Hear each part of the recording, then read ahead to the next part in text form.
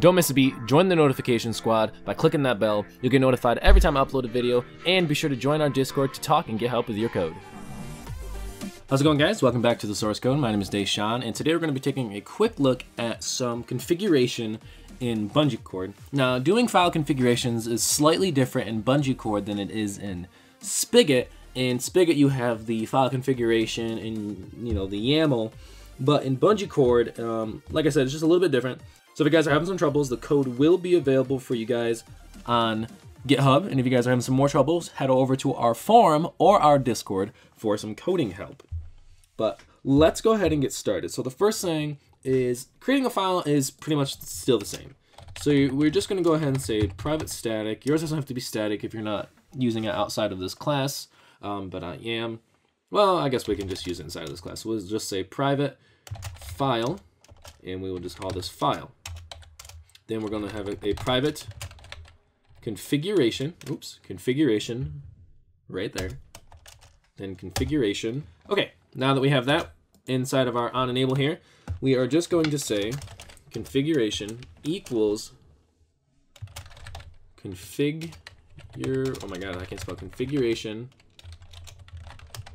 provider dot get provider, and then we're going to say YAML configuration dot class, and then outside of it we're going to say load, and then we are going to load our file, which we haven't set as anything yet, so we gotta do that. And just go ahead and surround that and try catch. And yep, we imported the wrong one. I don't know why I thought it was that one and not this one. So make sure you import the Bungee config, not the other one that I imported for some strange reason. But we got to go ahead and set our file something. So we're just going to say file equals new file, and it's going to be data folder, comma, and we will just say config test.yml. Well, we'll just say test.yml to keep things simple. You know what? We'll just make this a quick little printout.yml. We'll just print stuff out to the console with it. Okay, so now that we have that, pretty simple. So we have printout.yml, and kind of now the rest is pretty much the same. Well, sort of. So we need to actually go ahead and say if file exists, we can do this. So we're going to say if it does not exist, oops, we're going to take that out of there, and we're just going to move that right below here. So if file does not exist, we need to go ahead and create new file. And this needs to be inside of this, so we'll just put it inside of this try catch here because it's an IO exception. Oops, not what I wanted.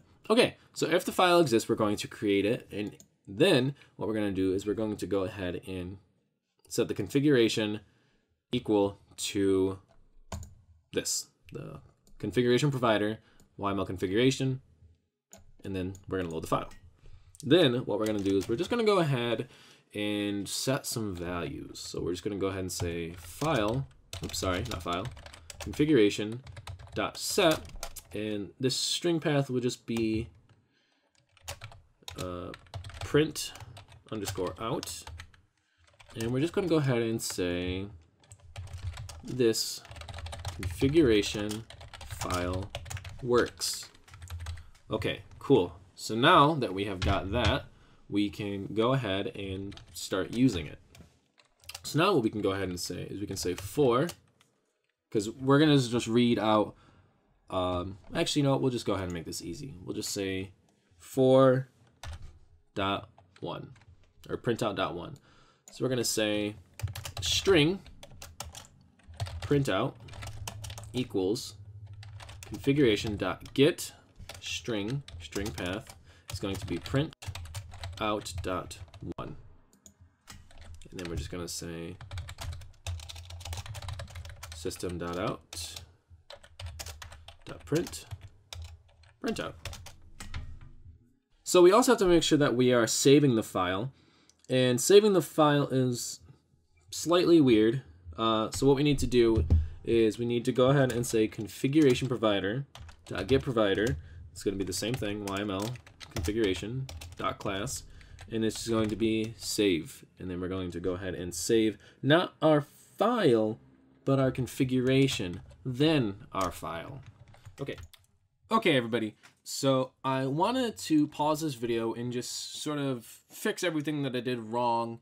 I was still in the mindset of doing it sort of the bucket spigot way and not the BungeeCord way. So I wanted to show you guys a few changes that you need to make. So terribly sorry. So what you need to do is in the file, you need to go ahead and say proxy server get instance.get plugins folder plus the file name with a / in front of it. What this will do is this will make the file, okay? It'll make the file for you. And we have right here, we have our printout file. I tested it to make sure it works. I'm just gonna open it with Atom. You guys won't be able to see that all the way up there, but it worked. Then what you need to do is that's really it. That's all you need to do. And then change this to, you can keep it as system printout. I changed mine to get logger info. So yeah, so this is the big one here. So just go ahead and change this, and then everything else should in fact work. So if we go ahead and export this, and we boot up our server here, and you can make it so it's inside of its own folder. I'm not too worried about it. So we're gonna go ahead and start. Move this over here. Keep forgetting that. And you can see here, this configuration file works. So that's all I got for you guys. Sorry about the mess up. You guys just got better at making bucket spigot file configurations, but this should work for you guys. I'll put it back up on the screen one more time for you guys here.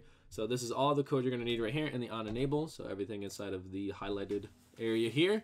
So yeah, hope you guys enjoyed the video. If you did, be sure to leave a comment, drop a like, and subscribe. And I will see you guys next Tuesday.